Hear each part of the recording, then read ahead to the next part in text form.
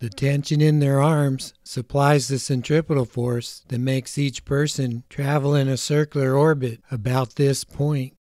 The gravitational force supplies the centripetal force that makes this large and small mass orbit their center of mass, which is indicated by the plus sign. The two masses might be the Earth and the Sun, or the Moon going around the Earth, and both of those going around the Sun, and the Sun and its planets orbiting the galaxy. We already learned that your weight, little mg, is due to the gravitational attraction between your mass and the mass, big M sub e, of the entire Earth. The Moon also puts a gravitational force on you. Here is the Earth, this is the Moon. Their centers are separated by this Earth-Moon distance. Here is the radius of the Earth. When you are here and the Moon is directly overhead, the net force on you is reduced by the gravitational attraction of the Moon, whose geometric center is a distance r sub em minus r sub e away from the person. The net force produces your apparent weight, little mg, minus the gravitational attraction between you and the Moon. The weight of a 100 kilogram person is decreased by 0.0003 newtons. When the Moon is directly below your feet, the net force on you is increased by the gravitational attraction of the Moon, whose geometric center is a distance r sub em plus the radius of the Earth away from you. The net force produces your apparent weight, mg plus gmm over rem plus re squared. The weight of a 100 kilogram person is increased by 0.0003 newtons. If you move toward the Moon, you would reach a point at which the gravitational force of the Earth is balanced by the gravitational force of the Moon on you. The two gravitational forces are balanced when the mass is a distance x away from the Earth and a distance r minus x away from the Moon. The two gravitational forces are equal at the point x where g little m times the mass of the Earth over x squared equals g little m times the mass of the Moon over r minus x squared. Cancel the common factor g little m and cross multiply to get r minus x squared equals the ratio of the mass of the Moon to the mass of the Earth times x squared. And then square root both sides to have r minus x equals plus or minus the square root of the mass ratio times x, or r equals x times 1 plus or minus the square root of the mass ratio, or x equals r divided by 1 plus or minus the square root of the mass of the Moon over the mass of the Earth. Since the ratio of the masses is 0.0123, we get x equals 0.9 r, which is a stable point, or x equals 1.1 r, which is on the far side of the Moon and is an unstable point because mass m will be attracted into the surface of the Moon. The two gravitational forces are equal at both solutions for x, but at this solution, the vector forces point in opposite directions and cancel, while at this point, the two vector forces point in the same direction. A space hotel could set in balance at x equals 0.9 r. If the hotel is displaced along this line, then the x component of the two forces still cancel, but the net y component will be downward along this vertical line at point Q. The hotel will move until it reaches point P, where it will reverse direction in a repeating cycle. Such masses are found between the Sun and most every planet, and between planets and their moons, and are said to be Trojan satellites. Here is Paul Weigert's animation of the Earth's Trojan satellite. This was just recently discovered.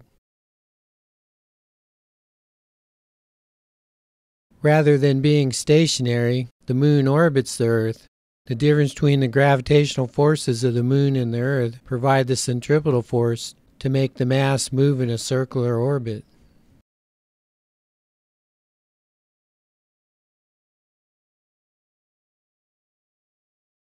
The Earth is a sphere of material, all of which puts a gravitational force on this person.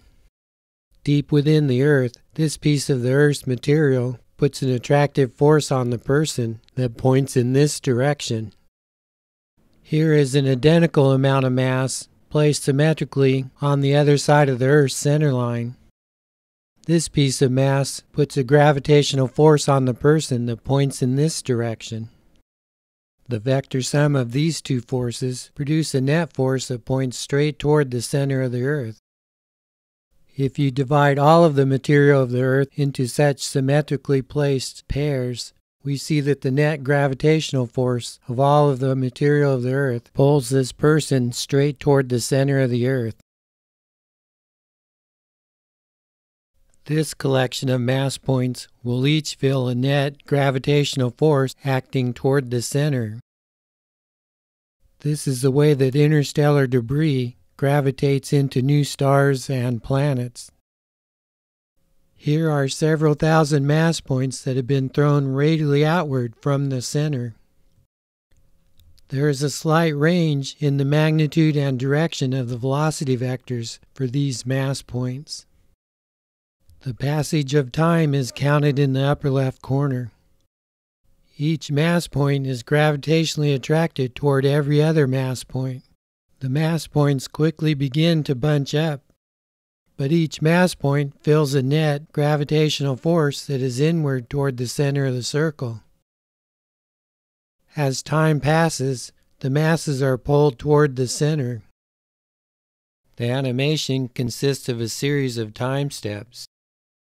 At each time step, the net force on each mass is calculated, and then each mass is moved slightly in the direction of its net force. How do we add these n force vectors? Here is mass m1 located at coordinates x1, y1, and here is mass m2 located at coordinates x2, y2. The vector force lies along the line joining the two masses. We form this triangle. This length is x2 minus x1. This length is y2 minus y1. So the distance between the two masses is given by this r. Cosine theta is this adjacent side divided by r, and sine theta is the opposite side divided by r. The differences x2 minus x1 and y2 minus y1 produce positive or negative values depending on the quadrant of each mass. The x component of the force, F cosine theta, is given by this, and the y component of the force, F sine theta, is given by this. These equations are used to calculate the direction of the net force on each mass point at each moment in time.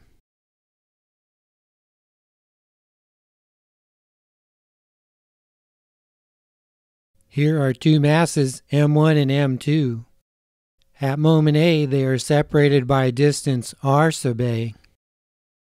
Near the surface of the Earth, we use U equals mgh, but on an astronomical scale, the gravitational potential energy is U sub g equals minus g m1 m2 over r. With this choice of potential energy function, we automatically have U sub g equals 0 when the distance r equals infinity.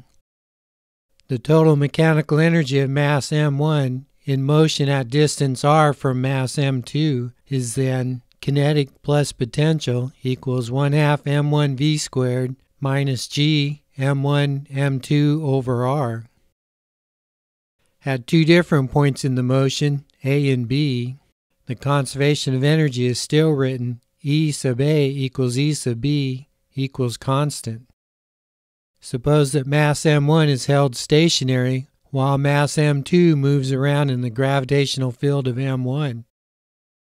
The conservation of energy for mass 2 at the 2 points A and B is 1/2 m2 VA squared minus g m1 m2 over RA equals 1/2 m2 VB squared minus g m1 m2 over RB. An astronaut moves from point A to point B as she is gravitationally attracted toward the space shuttle. Given the velocity at point A, please find the velocity at point B. We see that the velocity hardly changed. In the chapter on the electric force, we'll instead throw an electrically charged life ring to the astronaut. Here is the Earth and its mass, and the Moon and its mass. Big R is the distance between the centers of the Earth and the Moon. A spaceship of mass m3 has velocity v while coasting with its engine off between the Earth and the Moon. Mass m3 has gravitational potential energy relative to each of the other two masses. The total mechanical energy of the moving mass m3 is given by this. When m3 moves to location r', then it has a new energy E' that is equal to the original energy E. R13 is the distance between mass 1 and 3. We take R13 equal to 1/2 big R. R13' equals big R over 4 is the distance between masses 1 and 3 at the second moment in time. R23 is the distance between mass 2 and 3. R23' is the distance between those two at the second moment in time. If v equals 300 meters per second, show that v' equals 2060 meters per second. Can you throw a rock from the surface of the Earth such that it reaches all the way to infinity? Here is the object of mass little m on the surface of a planet or other object of mass big M and radius r. You throw the object with this velocity from the surface of the Earth. The conservation of energy between the moments of throw and reaching infinity is this equation. At the moment of being thrown, the initial kinetic energy is 1/2 mv squared. The initial potential energy at the surface of the Earth is big G little m big M over r. When the thrown mass little m reaches infinity, its velocity and its kinetic energy are zero. And at r equal infinity, the potential energy is zero. So these two terms are zero. This means that the total mechanical energy is zero when the object reaches infinity. Cancel little m and solve for the escape velocity equals the square root of 2 g big M over r equals the square root of 2 little gr because little g equals big G m over r squared. By symmetry, an object dropped from infinity will have this speed when it reaches the surface of the planet. Here are some escape velocities for the Earth, Mars, Moon, and the Sun. When objects strike the surface of the Earth, their velocity tells us about their origin. Compare the escape velocity for a planet having 4 times the mass and twice the radius of the Earth. The ratio of escape speeds for the planet and the Earth is given by this. Canceling the common factor 2 big G, we get the square root of mp over me times re over rp, which is the square root of 4 times 1/2, which makes the square root of 2. The circumference of the Earth is 24,000 miles, and it takes 24 hours for the Earth to spin once on its own axis. This means that the Earth's equator moves at a speed of 1,000 miles per hour, but the rotational speed of the pole is 0. To take advantage of the Earth's rotational speed, we launch spaceships from as close to the equator as possible.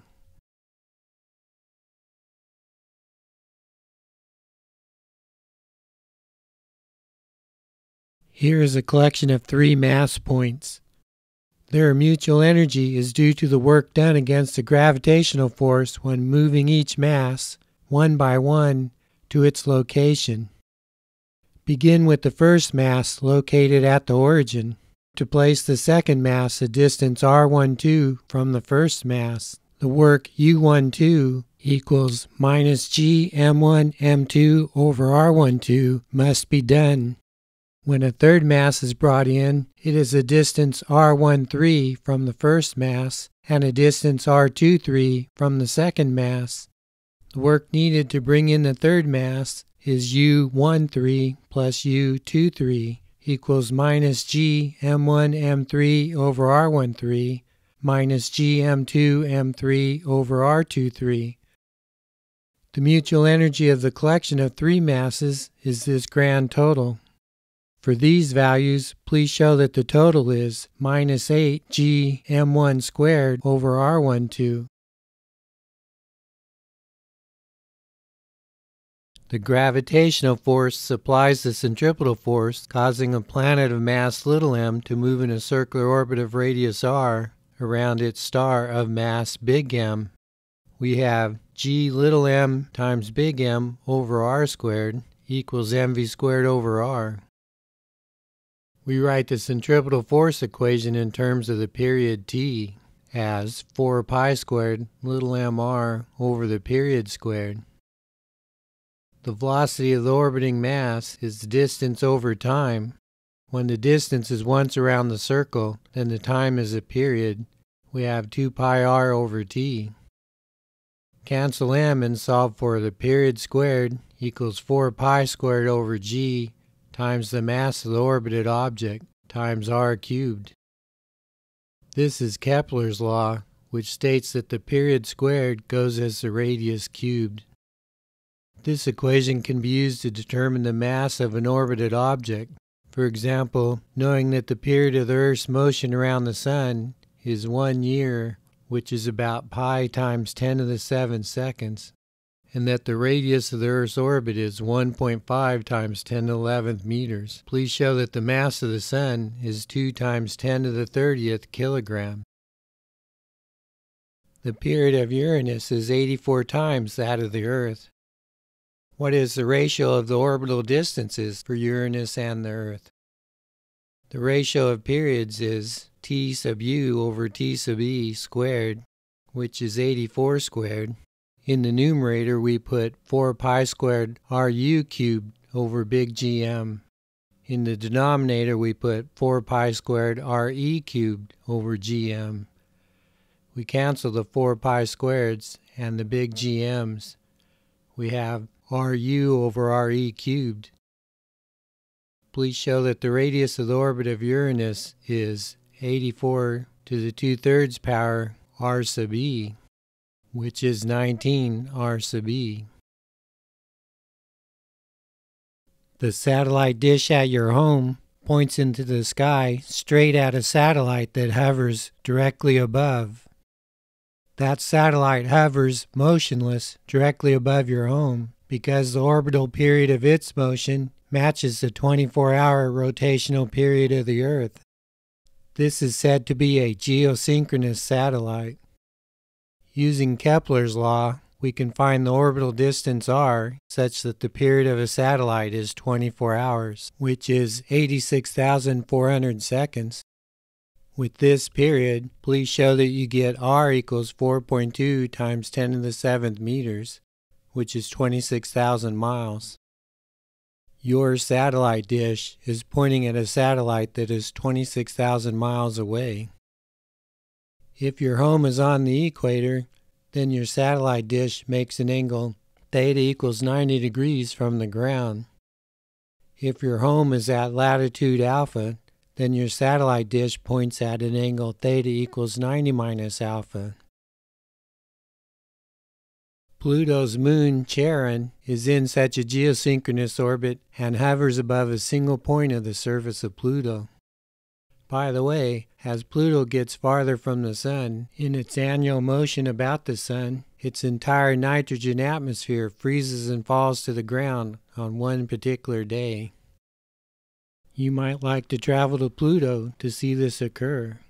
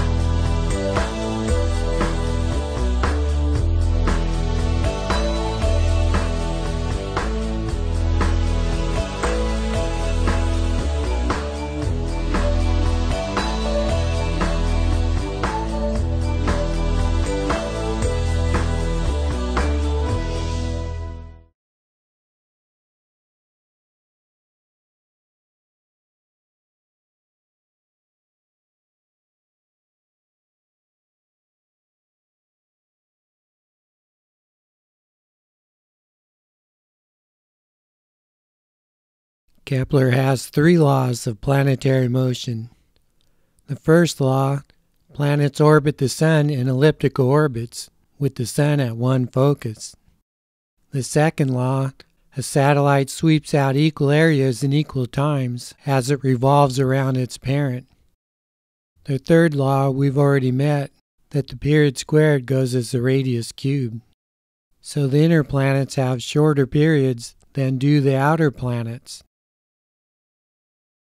The second law is a consequence of the conservation of angular momentum.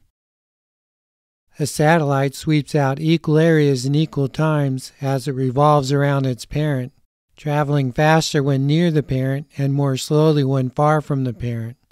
This difference in speed makes the two arcs, delta S1 equals V1 delta t and delta S2 equals V2 delta t, have different lengths even though both occurred through identical intervals of time.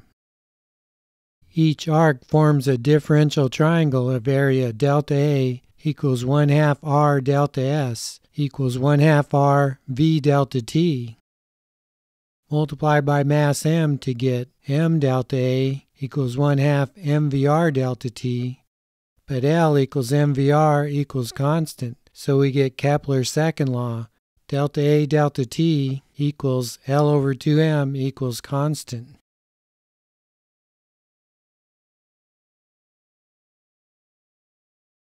Humanity's tallest building, the Burj Khalifa in Dubai, is 1/2 mile in height, which is 830 meters or yards. The Jeddah Tower in Saudi Arabia will be over 1 kilometer in height.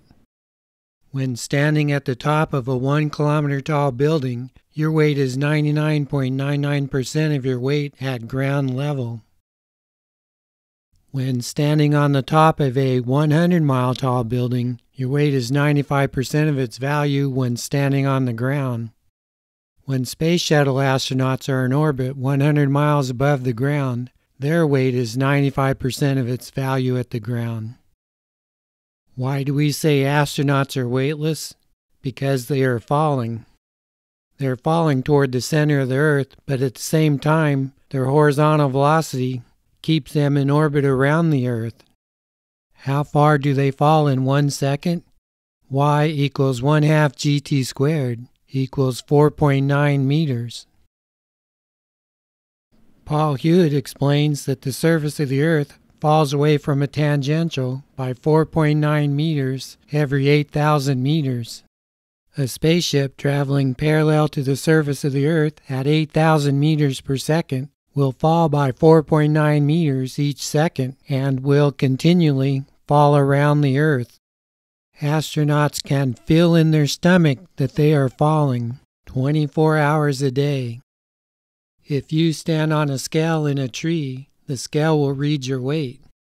If you and the scale fall out of that tree, the scale will read 0 while you are falling. While falling, if you reach out your hand and let go of a piece of candy, both you and the candy will fall together. The candy will appear to be hovering in midair while you are both falling downward. The astronauts and these objects are all falling vertically downward 4.9 meters with each passing second. While in free fall, a pendulum does not oscillate. Tears do not fall, but grow into spheres that stay attached to the eyes, and fire flames form spheres that do not rise. Newton figured out that the same force dropping an apple also drops the moon, which falls around the Earth with a tangential velocity of 1,000 meters per second, while falling directly toward the Earth by 14 millimeters with each second. Nobody in the year 1687 thought that a mere human being could find an equation that even the heavens obeyed. Many solar systems contain 2 or even 3 stars.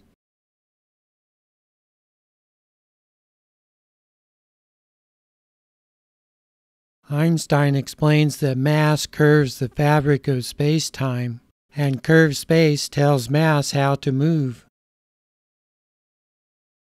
Using the energy of 1 star per second, we might be able to warp space enough to touch two regions of the galaxy into a wormhole that allows people to pass. Equations show that if you traveled through the wormhole, you would meet every other person who traveled through before or after you, even if the wormhole lasted for 1 century.